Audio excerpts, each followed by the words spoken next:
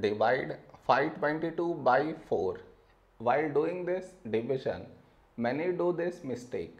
What is the mistake that they do? I will let you know. But before that, we should frame it in this way. 522 here,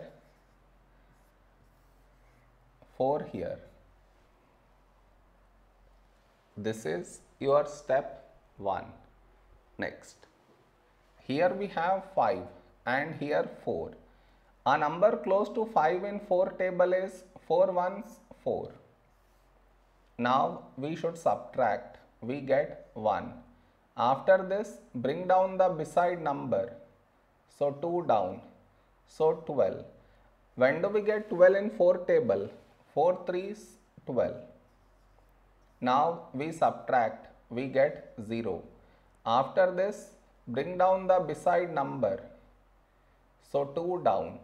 After this step, the mistake happens, and the mistake is this. Here we have 2 and here 4. 2 is smaller than 4. So what many do is they directly put dot, take 0, which is wrong. Why is it wrong? Because just now you brought this number down, and in the same step you want to put dot, take 0, which is wrong. I repeat, bring down the number and also put dot, take 0. Bring down the number and put dot, take 0. Both at the same step you should not do.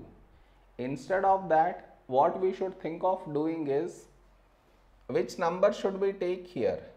If I take 1, we will get 4. But 4 is larger than 2. So what we do is, we take 0 here. So 4 into 0, 0. Now we subtract, we get 2.